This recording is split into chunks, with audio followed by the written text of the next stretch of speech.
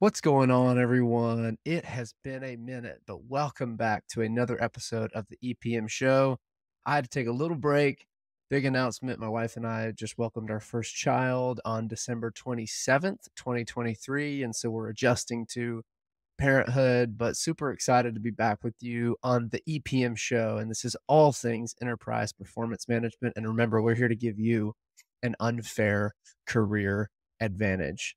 Our first episode back after the break is with Kevin Moreno. He is the Anaplan lead at Navan. Now, Navan is a software development company in the travel industry. And prior to leading Anaplan at Navan, Kevin had a really successful career as a consultant, both at EY and Spaulding Ridge in their Anaplan practices. And he came on the show today to talk to me about just his journey and what it takes to succeed in his mind in the Anaplan ecosystem. And some of the things that I loved in this episode that I think you will love as well are, first, how leading with context can help you make a massive impact on the business that you support.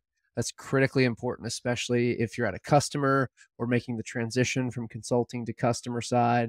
He has a lot of great insights and firsthand experience on how he navigated that transition. And then also the importance of EQ, that's emotional intelligence, as a servant leader. And that's kind of Kevin's North Star in his career, is really, really inspiring, just perspective in his mind on what it means to be a leader and what he strives for as a leader in his career. And then also how Kevin built a successful career focusing on mastering his technical skill set first and then authentic relationship building on top of that. He's got a really great balance between those two critical components of building a successful career in the EPM space. And then finally, why finance transformation is never a straight line. I'll give you a hint. It's all about starting where you are. I hope you enjoy this episode. I hope you take away a number of unfair career advantages. Check it out. Kevin, how you doing? I'm doing great, Chad. Thanks for having me. Yeah, man, pumped to have you on the show today. So, just so the audience can get to know you a little bit, give me your career flyover in 60 seconds or less. Ready, go. Yeah, so to start, I graduated from The Ohio State University and specialized in accounting and entrepreneurship. I began my career at EY, spent about 2.5 years there in their risk advisory practice. A lot of the engagements I was involved in were centralized around risk process controls from an IT perspective. And then I recently, realized that it's not something I wanted to do for the rest of my life. And so I pivoted to the EPM space and joined Spaulding Ridge. And that was really my first experience in the EPM space in general, more specifically Anaplan. So I spent about 2.5 years there, and then most recently joined my client, actually one of my clients at Spaulding Ridge back in November of 2021. And so at Navan, I'm the Anaplan lead, looking to expand current use cases that we have in Anaplan, and also looking to stand up the early stages of an Anaplan Center of Excellence. You crushed it. So, Kevin, tell the audience really quickly what Navan does as a company. I think you're a software developer, but give me an idea of what they do and their value prop as well. Yeah, so Navan, so we are a company travel booking company, and we also do the expense management side of things and also offer a corporate credit card. So if you kind of think of the whole, travel journey, whether that's visiting a client or visiting a different office at your current company, right? We really take care of everything from the start of when you book your travel to the very end of it when you do the expense management. Fantastic. Kevin, one of the things before we really dive into meat of the content, we always ask a fun question to folks, just so the audience can continue to get to know you better. My question for you today is, if you could have any superpower, what would it be and why? It's a good question. I think the ability to be able to time travel, I just think it'd be really cool to be able to go back through different eras, especially with like sports and music, right? And just be able to kind of see that live. I'm a big basketball fan, so there's always that debate of, Jordan versus Kobe versus LeBron, right? And to actually be able to see, Jordan play live, because that was definitely before my day, I think would be, some good perspective. Got it. So you would go back in time to watch Michael Jordan play basketball? Absolutely. Yeah. And I'll still say that, Kobe Bryant's better. It's fair. Fair. That's cool. Anywhere else you would go? Um, Probably way back, like in the early start of like maybe the history of the US, right? Mm. Before even like technology was in place. And I feel like it'd be really cool at that time just to kind of experience what other people were going through, living during that moment of time. If you kind of think about it, everyone just kind of, stood in one place, right? Traveling maybe 10, 20 miles in one day was a journey, right? And Yeah. I just to be able to experience that would just be some cool perspective to have. Yeah. No, that's awesome. And it was unheard of to travel like 10, 20 miles. Like you didn't do that often. That was a big deal back in the day. So no, Every that's a new discovery essentially. So yeah, that's a cool answer. The ability to time travel. But Kevin, let's jump into Anaplan stuff. Tell me a little bit about you started in consulting, right? You went EY, Spaulding Ridge, and now you're in industry. Tell me about how your transition from consulting to industry has changed the way that you maybe approach leadership and influence in your organization and just the stakeholders and business partners that you serve. yeah, no, for sure. I think it's definitely a night and day difference when it comes to trying to lead or influence the group of people that you're working with. I personally think it's a lot easier in consulting, right? Typically during a project, there's alignment from the start. There's a set timeline and a set budget. And, typically if you put the constraints of, time and money together, it's naturally going to be on top of everyone's, priority list. And when I first joined Navan, which was my first industry role, I really experienced the complete opposite of that, right? Working with different stakeholders that might have other competing priorities or, that might not have the bandwidth. And it was really my first experience, working with teams that are siloed. And so in trying to address this challenge that I was facing, I really leaned on one of our company values, which was to lead with context, right? At the time, my day-to-day responsibilities were strictly Anaplan.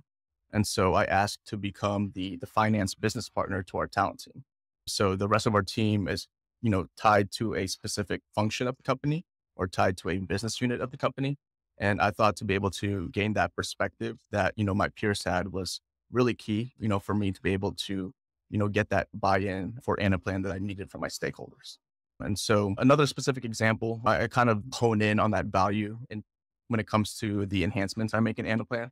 And so we just recently, completed a project where we integrated the tools that make up our headcount planning process.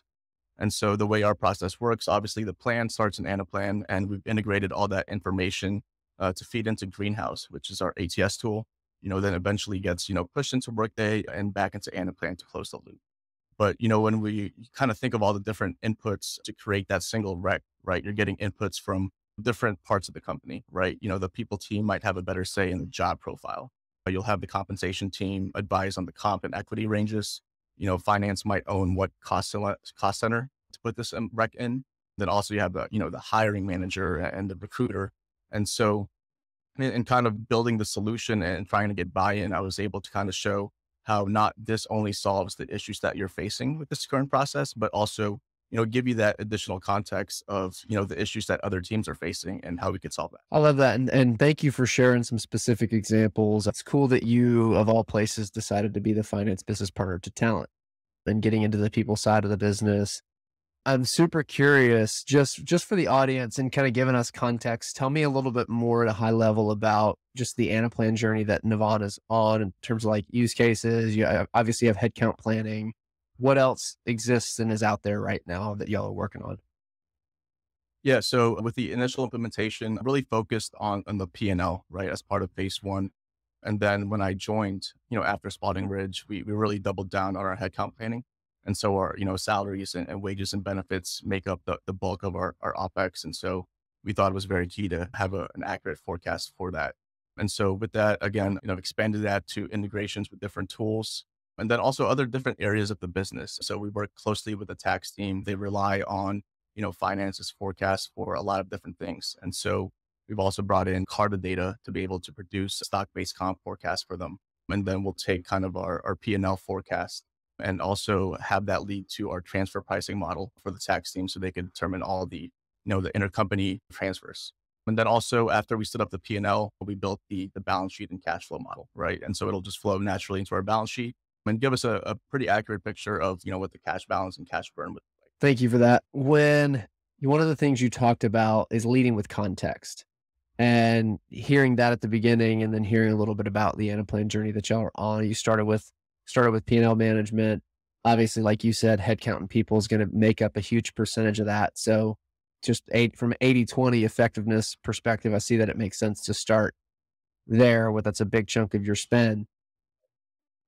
When you walked into the talent team as the finance business partner and you were focused on leading with context, what did that look like on a day-to-day basis in terms of how you deliver information, the questions that you ask, things like that? Can you take me into a little bit of your tactical approach, maybe with a recruiting leader or something like that? Yeah, I think it was first trying to get both parties together, right? Finance and the talent team, and trying to get them to understand what are the key focus areas, for each team, right? So for the talent team, I think the data that they need from, finance of what the headcount plan is, they need that data daily, right? It's something that can't wait in a month or two, right?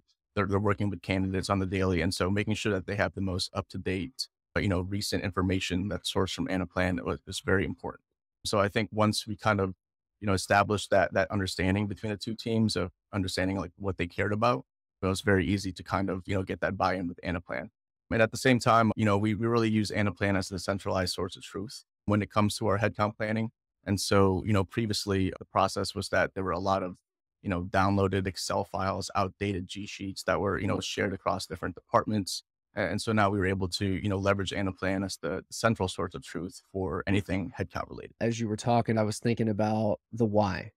The why is so important. It was important for finance to understand, hey, why does talent need this data on a daily basis, right? They need it because they're making offers to candidates. There's jobs out there that are posted. You're actively sourcing. So you've got to know where you are financially, right? On everything. And if you're in negotiation processes or whatever it would be throughout the talent acquisition process, if you're making offers, you got to know where you're standing and what your preferred range is, right? I'm a headhunter, so I know how this works. We see what the range is on the job posting, but it's usually massive. Whereas there's really within that a much smaller optimal range that they're looking for based on budget, based on what they think a competitive market compensation package looks like, and things like that. So, no, thank you for sharing that example. I think that's super, super important for a lot of our audience to hear when it comes to making that transition from consulting into industry. Because, like you said, when you're a consultant, you're coming in as the expert, you have credibility, partly because of the price tag that's attached to those engagements. Exactly. But now, in industry, you've had to work a lot harder to elevate your influence and build those relationships. Put your head and your mind kind of into the mind of someone who's in, for you, talent, because that's who you support. And that's what's led to you being able to have an influence and have an impact. So I love that. Question for you, Kevin. What do you feel like as you look back on your career at consulting and now you're in industry, obviously, what do you feel like has been some keys to success for you in building a career in the Anaplan ecosystem? Yeah, I'll probably break it down to, different stages of my EPM career. At the beginning, I really just wanted to master my technical skills, right? So I really put in the hours, to be able to get better at it. And so just outside of my, client responsibilities, I got involved in internal initiatives, whether that's part of the sales process and pursuits, right?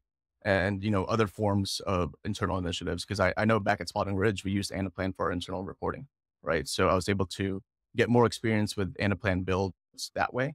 And then later on in my career, I thought it was, very key to be able to learn how to, step back and see the bigger picture and be able to connect the dots, right? And, from a consulting perspective, that may be cross-functional selling or identifying, new opportunities at your client, to be able to kind of really establish and extend that relationship and not have it be a one and done project.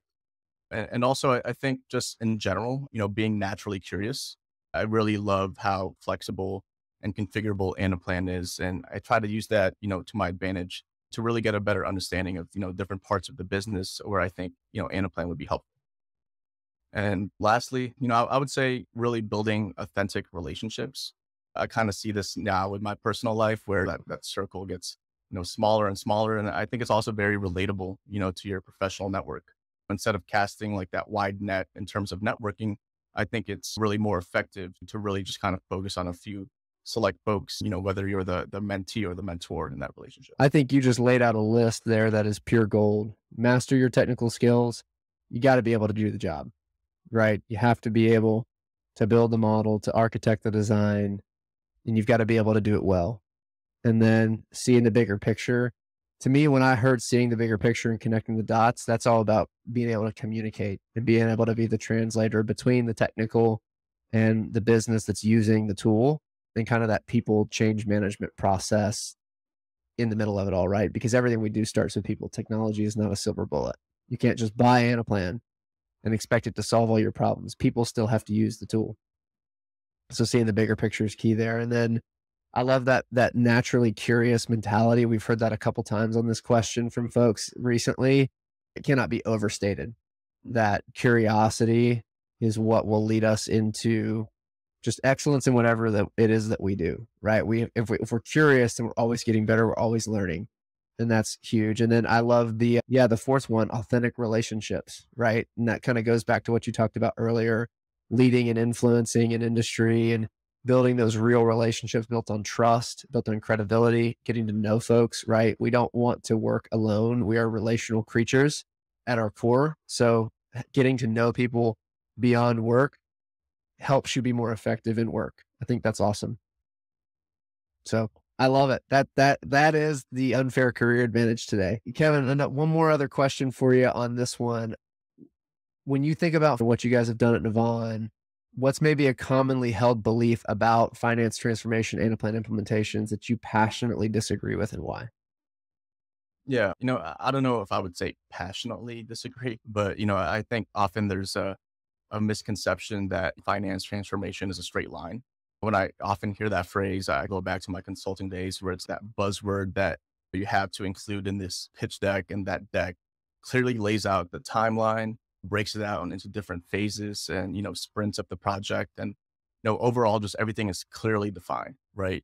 And if you're a company that might not have that resources to have this multi-year, multi-million dollar project, finance transformation can really be as simple as, first getting your data clean, right? Can my users rely on this data? Can we establish data governance around our master data, or establish a process, right? And after that, maybe now you're better suited to bring in a tool like Anaplan to be able to automate things. That's good. It makes me think about start where you are, right? Like you said, finance transformation might be getting your data clean, making sure your data is trustworthy. And I think especially when you move down into the mid-market, that's probably the case as a consultant, is figuring out, where is this company? Is Anaplan the right tool for them right now, right? Or do we need to get some foundational things in place before we can even begin to think about making an investment into a tool like Anaplan, because you're not ready for it. Whereas I know Fortune 500, it's probably you're replacing an existing tool. So that can just look a little bit different. Those conversations are different. Kevin, so you obviously, early career, maybe starting to approach getting into middle career, you're established, you kind of know the lane you're going down. But I want you to fast forward to the end of your career really quickly. What kind of an impact do you want to have with your career? Yeah, obviously still very young in my career, but I have future ambitions to, lead an entire team, an entire department, service line, whatever you want to call it, or even maybe an entire company, right? I still definitely have that, entrepreneurial spirit in me for sure. At the end of the day, I think the type of impact that I want to have is to, be remembered as a servant leader and also a people focused leader. In my opinion, I think the best leaders are the ones that not only have that strategic and tactical plan to be able to accomplish whatever it is they're trying to accomplish, but also have a good understanding of, what's the emotional reaction I need from my team to be able to accomplish this goal. To use sports as an analogy, it's kind of like, how do I get my team to run through a brick wall for their teammates, right? So I think that EQ component is very important to becoming a great leader. That's great. A servant leader and a people focused leader. That's real impact. I think anyone who's ever done anything in their career that's remarkable can probably point to someone who was that person for them. That leader who Absolutely. elevated them, that leader who invested in them. We can't get there alone. So it's cool that you kind of want to be that catalyst for folks as you continue to advance your career. So, Kevin, you're leading Anaplan at Navan, got a really strong consulting background behind you. Tell me, what's kind of next for you? What's your next big, hairy, audacious goal that you're going after? It could be personal, could be professional, but what are you chasing down right now? Yeah, so I'll break it down into, professional versus personal. I guess to start with, short term professionally, definitely want to, continue this connected planning journey at Navan, but, want to expand our current use cases and really establish a strong center of excellence. I want other companies to look at Navan as the gold standard when it comes to, connected planning. I thought it was really cool that you had a guest not too long ago. I think her name was Haley Hay. Yeah. But she won like the Anaplan, CEO Center of Excellence Leader of the Year award, Yep. which I thought was really cool. So, I thought it'd be cool to win it one day or be part of the discussion. And, personally, I've always been an avid traveler. I had this goal of hitting 30 countries by 30 years old. Obviously COVID had different plans, but I actually just turned, 30 this past summer, which is both exciting and depressing at the same time. So now that goal's turned into, 30 countries by 30 years old plus 5, so definitely have a lot of catching up. Okay. That's cool. How many countries are you at right now? I think I'm at 21 or 22, low 20s. Okay. What's the next one on the list for you? Yeah. So for the holiday break, I'm actually going to Japan, Tokyo specifically. And so that'll be my first time in Japan, and then going to the Philippines. So that's actually where I was born, immigrated here to the US when I was 7 years old. So going back to see some family during the holiday. That's awesome. That's super, super cool. So Kevin, last question for you. Where can people find you if they want to continue this conversation? Yeah, I think that the easiest would be LinkedIn, Kevin Moreno. I don't think there's, a lot of us, so it would be easy to find me. Kevin Moreno from the Ohio State University. Yeah, don't forget the D. That's right. That's key. Man, thank you for the time. Thank you for sharing some of your insights and what you've learned along your journey. I think this is super valuable, and we will catch you later. Sounds good. Thanks, Chad. Thanks for watching. Thanks for listening. Wherever you're consuming this, if it's YouTube, if it's Apple Podcasts, Spotify, we appreciate you. Make sure you're subscribed. We have a lot more amazing guests on the way, a lot more great content. We're doing our best to bring you value and have fun while we do it. And we really want this to be a career advantage, listening to this show, and we want you to enjoy it. So it means a lot. Make sure you're subscribed for what's to come. And also, if you're up for it, it would mean a lot if you leave us a like, a comment, a rating, a review, whatever platform you're on. That really helps, and it gets us fired up when we see those. So I appreciate you guys. Find us on LinkedIn. I'm Blake Bozarth. My co-host Chad Pyke with a Y. Would love to connect with you there. Have an awesome day. See you next time. Peace.